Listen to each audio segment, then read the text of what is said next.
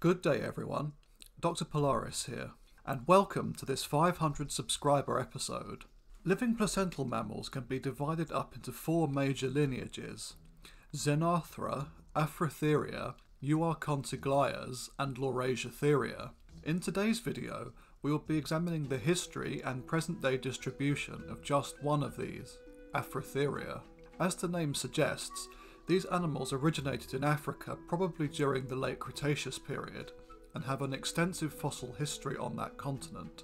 Living Afrotheres are a diverse bunch, containing some groups that need no introduction, such as elephants and manatees, but also some much more poorly known animals such as tenrecs and the golden mole.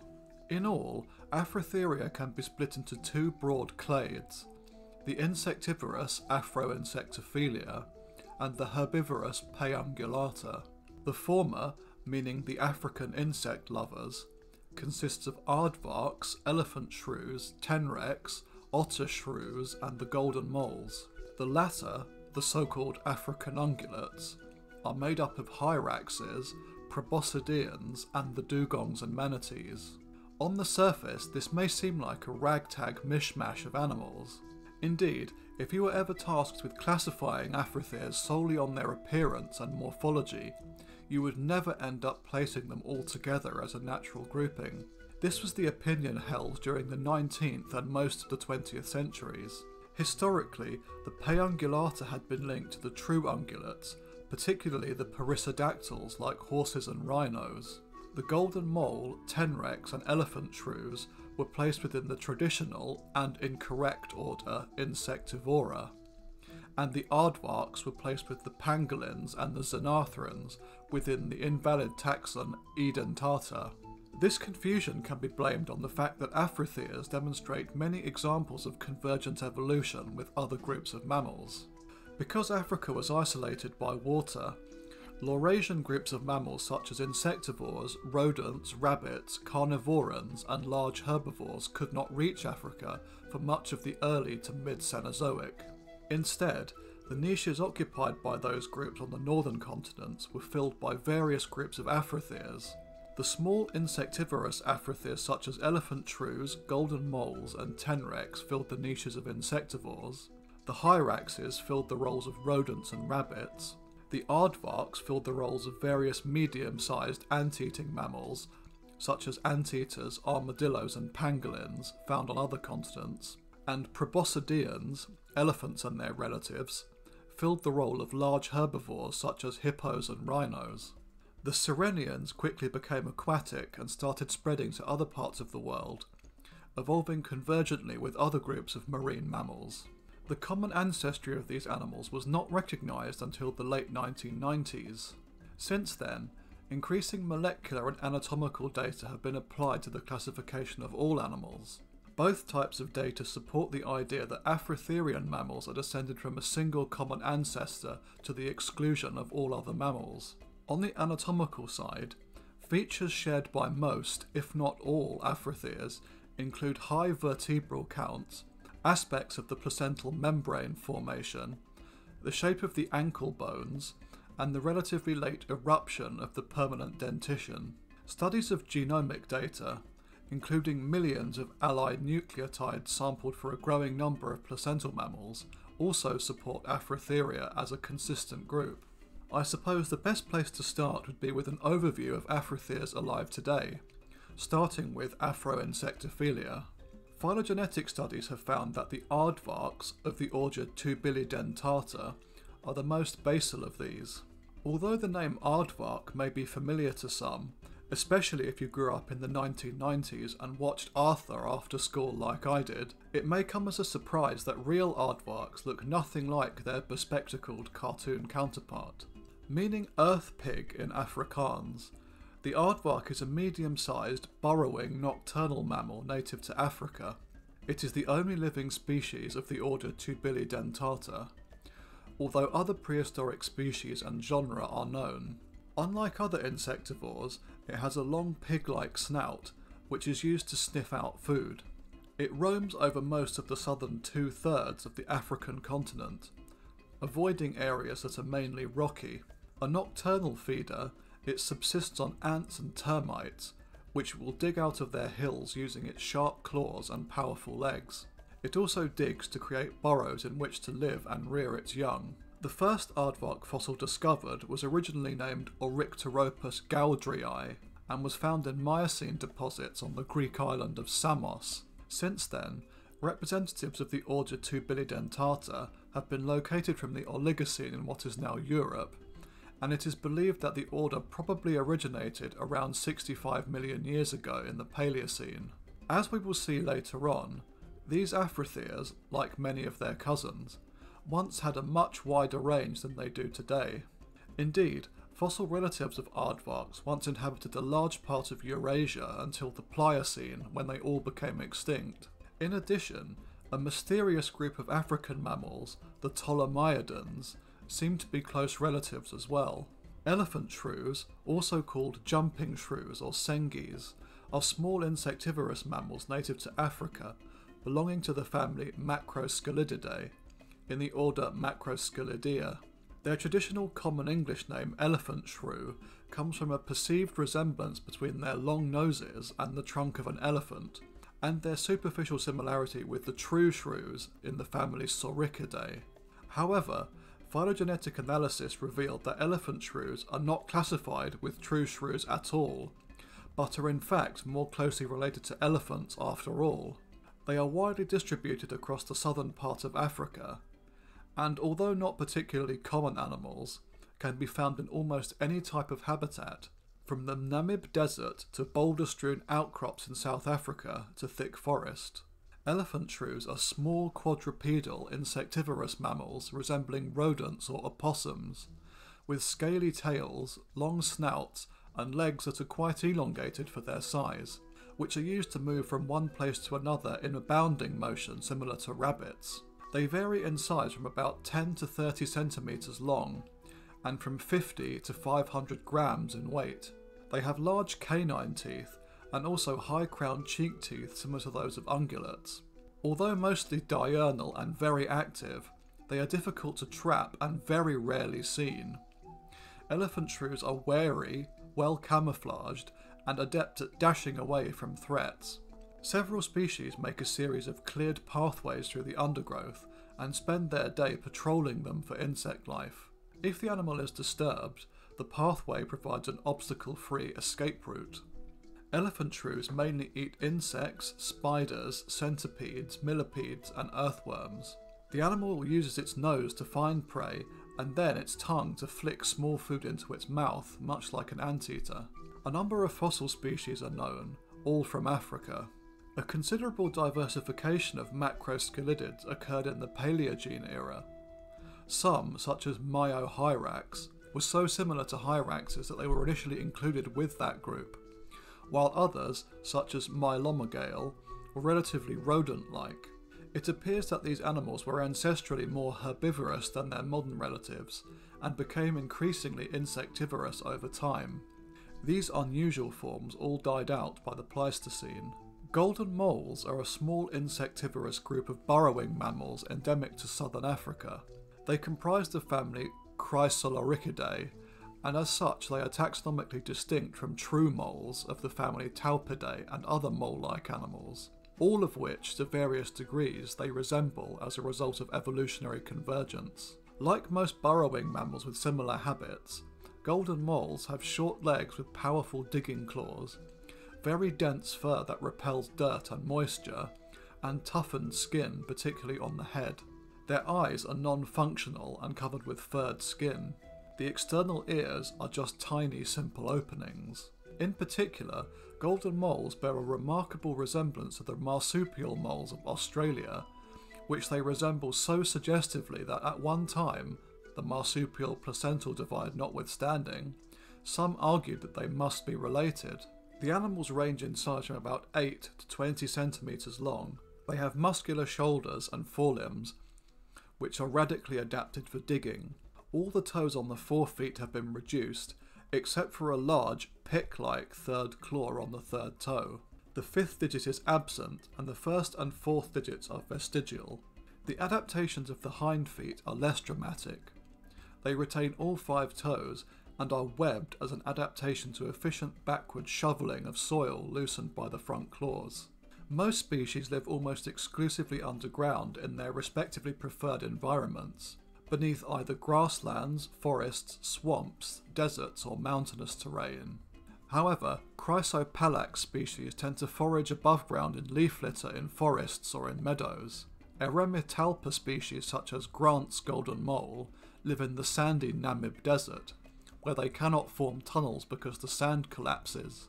Instead, during the day, when they must seek shelter, they literally swim through the loose sand, using their broad claws to paddle and dive down some 50 centimetres to where it is bearably cool. There they enter a state of torpor, thus conserving energy. At night they emerge to forage on the surface rather than wasting energy shifting sand. Their main prey are termites that live under isolated grass clumps, and they must travel for 6 kilometres a night in search of food. They seek out promising clumps by listening for wind-rustled grassroot stresses and termite head-banging alarm signals, neither of which can be heard easily above ground, so they stop periodically and dig their heads under the sand to listen. They are a criminally underrated group of mammals, like all of the Afro-insectivalians, as they are both unique and pretty damn adorable. Tenrecomorpha forms the sister group to the golden moles. This group includes otter shrews and tenrecs, which are indigenous to equatorial Africa and Madagascar respectively. The otter shrews of the family Potamogalidae are a family of semi-aquatic riverine mammals indigenous to sub-Saharan Africa. All otter shrews are carnivorous, preying on any aquatic animal they can find with their sensitive whiskers. As their name suggests, they bear a strong but superficial resemblance to true otters, to which they are not closely related, nor are they closely related to the shrews. They move through the water by undulating their tail in a side-to-side motion similar to the motions made by a crocodile. They are rather poorly known animals, as they live in densely forested areas of western and central Africa that are difficult to access. There are only 3 living species, and the family split from tenrecs between 47 and 53 million years ago. Speaking of tenrecs, these insectivorous mammals are only native to Madagascar today, but originated in Africa. Tenrecs are widely diverse. As a result of convergent evolution, some resemble hedgehogs, shrews, opossums, or mice. They occupy aquatic, arboreal, terrestrial, and fossorial environments.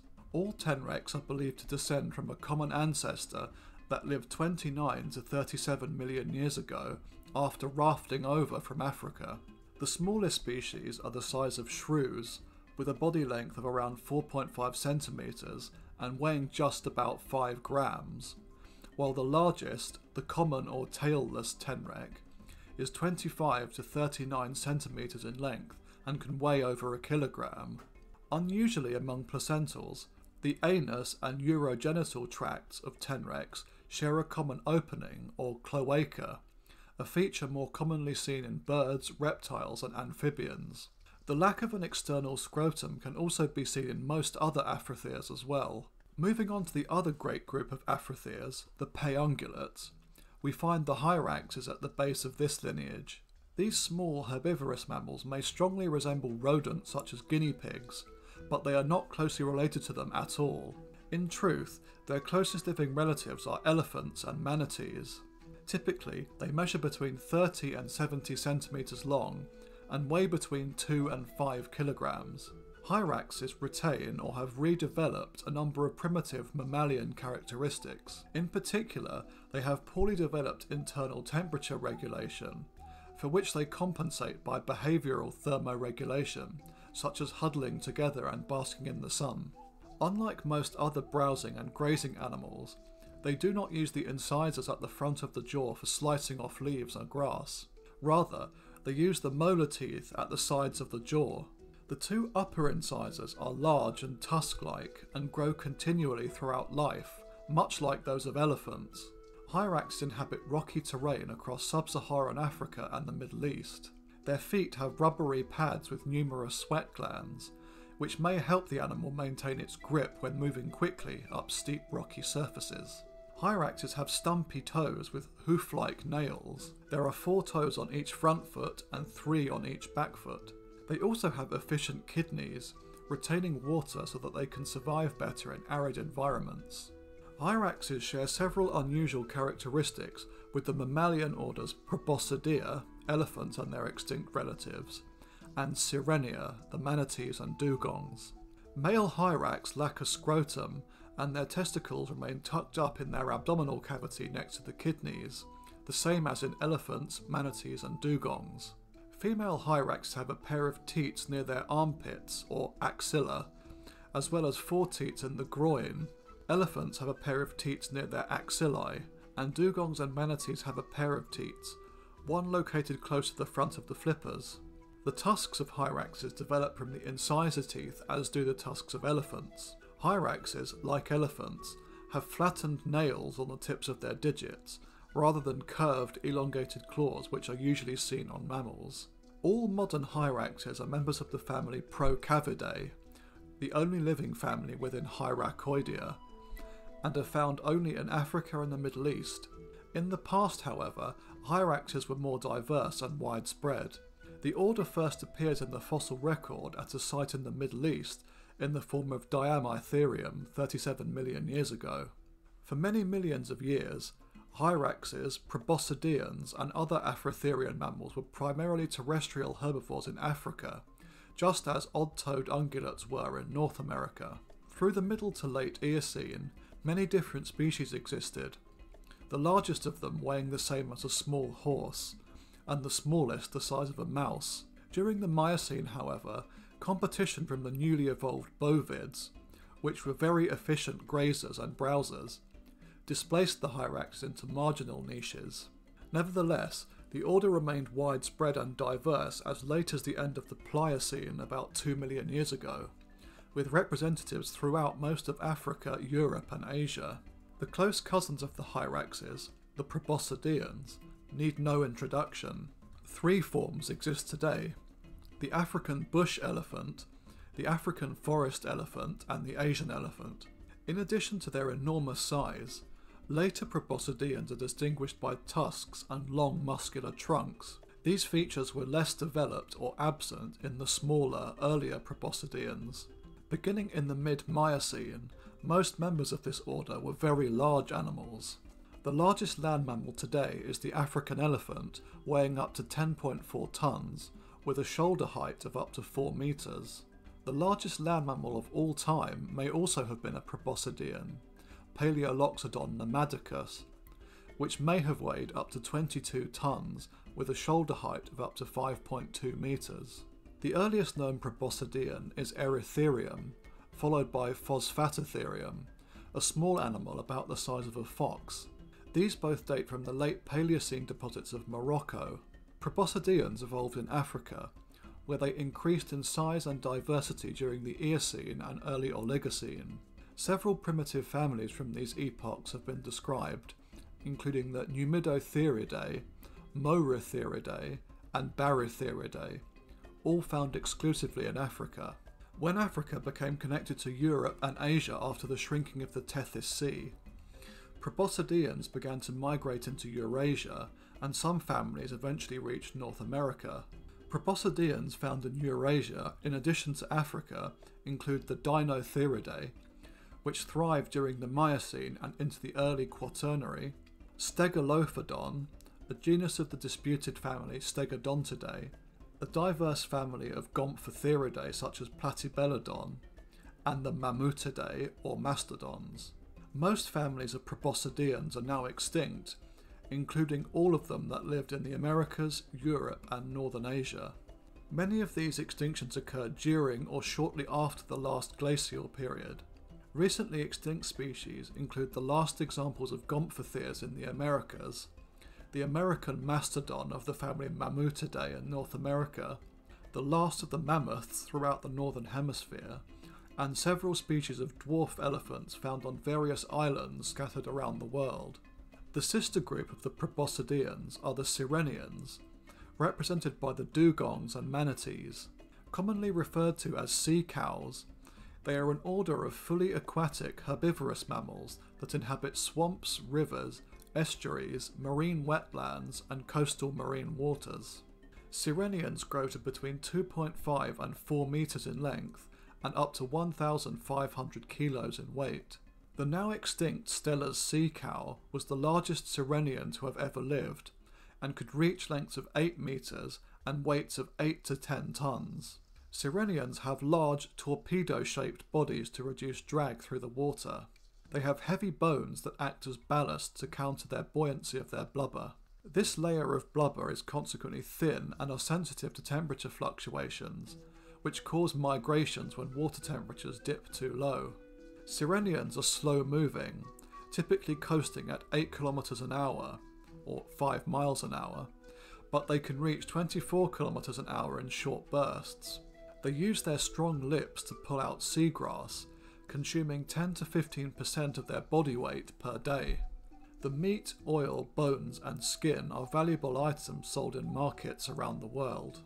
Mortality is often caused by direct hunting by humans and other human-induced causes, such as habitat destruction, entanglement in fishing gear and watercraft collisions. Steller's sea cow went extinct due to overhunting in 1768, as these gentle animals had no fear of human hunters. Today, there are 3 species of manatees that inhabit West Africa, the Caribbean and the Amazon River. 1 species of dugong is found across Southeast Asia and the Indian Ocean. Sirenians first appeared in the fossil record in the early Eocene and significantly diversified throughout the period. Sirenians, unlike other marine animals such as cetaceans, also started off in the New World. One of the earliest aquatic sirenians discovered is Prorestomus, which dates back to 40 million years ago, and the first known sirenian, the quadruped Pesosiren, lived 50 million years ago. An ancient sirenian fossil of a petrosal bone was found in Tunisia, dating back to approximately the same time as Prorestomus. This is the oldest sirenian fossil to be found in Africa, and supports molecular data suggesting that sirenians must have originated there. Prorestomidae and Proterosirenidae, the earliest sirenian families, consisted of pig-like semi-aquatic animals who died out at the end of the Eocene.